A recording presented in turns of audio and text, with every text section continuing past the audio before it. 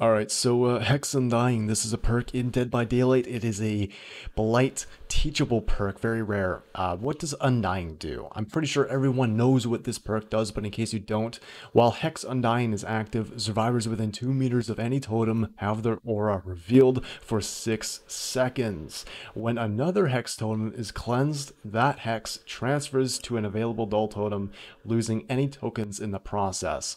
Alright, so this is a very powerful perk for a number of reasons. I'm pretty sure we can all guess why. You pair this with Ruin gets cleansed, it's on another totem, guess what, you're on Backwater Swamp, go fuck yourself, right? That's why this perk is good.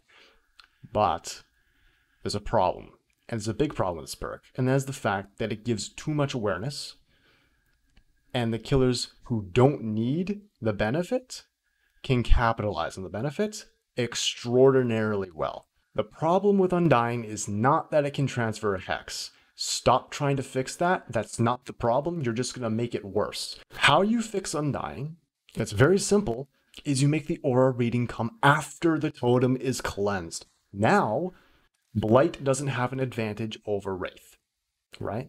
Or over Clown. Clown has no map mobility. Blight does. If Blight is on Ormond and he sees you across the map cleansing a totem, he can get there. He can use 5 Blight Rush tokens and get on your ass.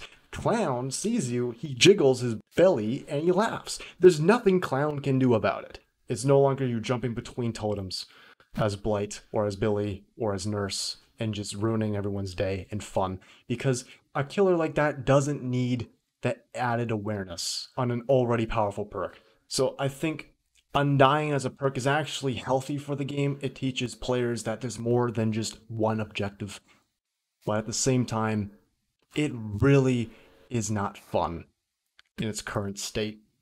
So those are my thoughts on Undying. I was asked a question a little while back on stream, what I thought about Ruin and Undying. And I said at the time, it doesn't really matter to me. Play whatever perks you want. And I still think that, I don't give a shit, run DS Unbreakable, I don't care. Fuck, it's in the game. Bring a Mori. I don't give a shit, bring a key.